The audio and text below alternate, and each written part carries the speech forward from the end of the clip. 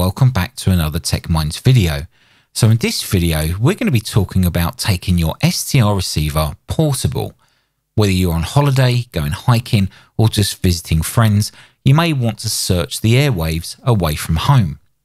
So most SDR receivers are quite small and pocket size, so that's not really an issue.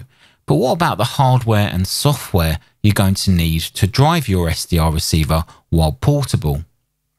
Well, you could drag along your home computer with its monitor and keyboard, but this solution is rather impractical because it's rather heavy, it's difficult to transport, and you would need mains electricity.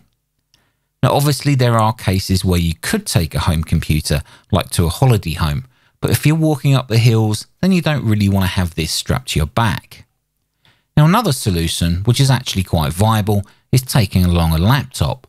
Now laptops can be very powerful and small at the same time and will run all of the software that you'll need, especially if you want to start decoding some digital modes.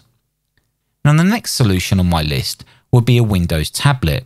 Again, very portable and will be able to run nearly all of the software that you'll need, but it's still not really something you can quickly pull out of your bag or pocket and start using it to scan the airwaves using an SDR. So how about this? An Android tablet or even an Android smartphone which you may already have in your pocket. Combine this with an OTG cable and an rtl-sdr dongle such as a Nuelec or an rtl-sdr v3, you'll have the smallest and most portable SDR receiving package in your pocket. Now I've tested a few different Android tablets and then I came across this Lenovo M8 which was released just a few months ago. Now the M8 has an Octacore processor which is even more capable of running SDR applications. So obviously this doesn't run Windows, so we're going to be limited with the current available applications on the Android App Store. However, there are some really good paid and free versions of software which will get you started in no time. Let's take a look at a few different Android applications which will be compatible with your rtl-sdr receiver or even your Hack RF1. Now the first I have here is RF Analyzer. Now this application started off as an analyzer with no demodulation, but luckily the developer has now added demodulators for AM, narrow FM, wide FM, lower sideband and upper sideband.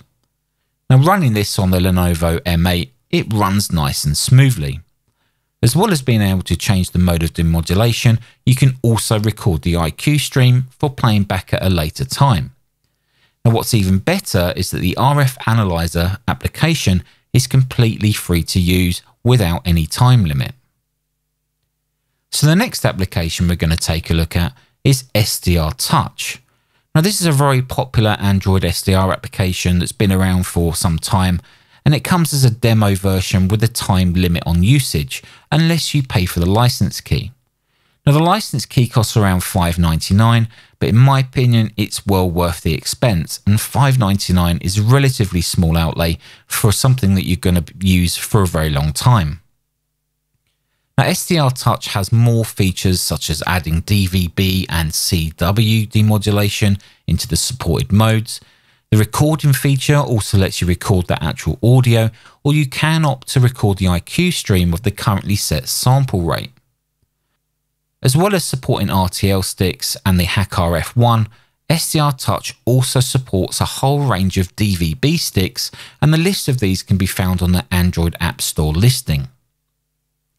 Now another cool application called AVAR ADSB is an Android application which lets you receive live aircraft and places them on a map. Now obviously with any of these applications you will need an antenna for the bands that you're wanting to receive on.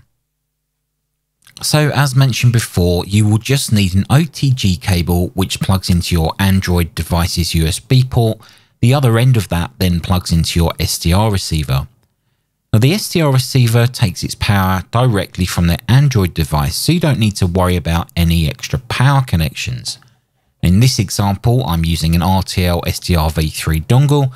The antenna is my dual band collinear on the roof of my house, and the software is SDR Touch. The Android device shown here is the Lenovo M8, and if you're interested in purchasing this device, then I'll leave a link in the description below. Now you may be asking yourself, why am I demonstrating this at home when this video is about taking it portable? Well, as you can probably tell, I live in the UK and the weather's absolutely atrocious outside today. So this video is being recorded at home.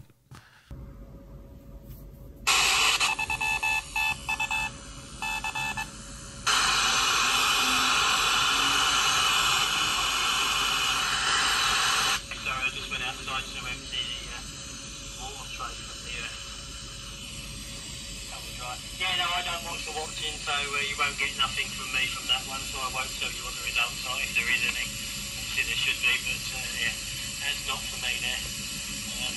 Yeah, as I say, I do the two bridges that I know at the train station. So one's been taken down, and the other one's still there, so the other one that normally gets hit quite a lot is the one in Harpenden by the train. So as previously spoken about, the AVR ADSB software, which runs on the Android tablet, has the ability to receive aircraft transmissions and then plot them on the map. Now, strangely enough, I'm actually using just my dual band collinear, which is not even tuned for receiving ADSB. ADSB receives at 1090 megahertz or just above 1 gigs, and the antenna that I'm using is actually tuned. The top part of it is probably around 440 megahertz. But as you can see here, it's clearly working. It's receiving some aircraft and plotting them onto the map. And this is without any extra filters or LNAs. So you can see that this software works quite well. And I would imagine if I've got my dedicated ADSB antenna connected, then I'm going to receive a whole lot more. Radio, Jim, it was news to me that, you know, the amateur license and that had fallen by the wayside at BH, and obviously had a television centre. Moved out of there, but I was never really active in the aerial radio group, so the only station I ever operated was the one in the Green Hut up at Wood Norton. So that was a screen recording of the RF analyzer software, and you can see it's quite similar to SDR Touch, minus a few features that SDR Touch has uniquely. But this software still works very well, and the great thing is that it's free. So if you have an RTL SDR device and an Android device, go ahead and download it and give it a try yourself. Obviously, you would only need an OTG cable, and you will also need the RTL SDR driver, which it actually prompts and asks you for when you plug in your RTL device, and the driver's free as well. Anyway, guys, I hope you enjoyed this video, and until the next one, take care, stay safe, thanks for watching, and I'll see you in the next one.